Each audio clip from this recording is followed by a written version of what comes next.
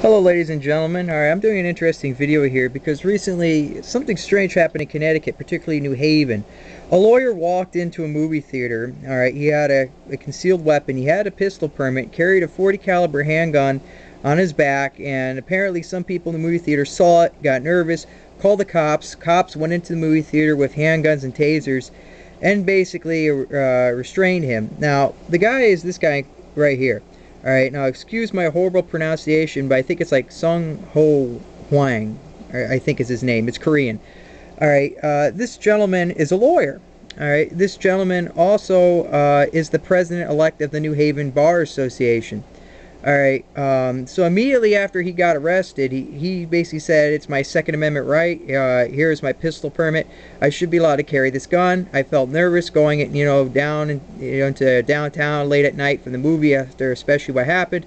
I just thought it'd be a good idea to have something to protect myself.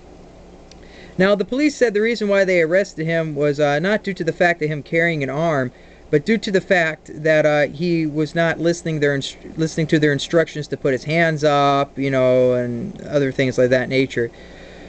All right, it's interesting. The point I like to bring up is that if we were in a movie theater, all right, and it was filled with people who own guns, do you believe that a shooter would be able to even get off a shot? All right. What really upset me is that the mayor of New Haven, Mayor DeStefano, he always has interesting comments to say about things. After all, he's the one who wanted to allow illegal immigrants the right to vote.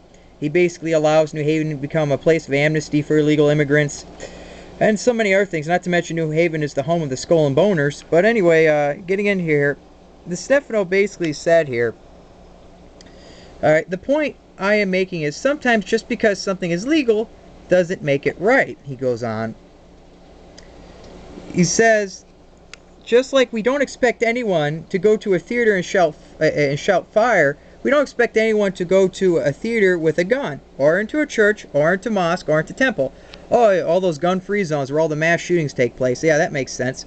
All right, so basically all I'm going to say is that, we lucked out here, all the people who support the Second Amendment, because this lawyer had all the legal right to carry his gun, and immediately, due to his high credentials, respecting the community, was able to improve the image of the case.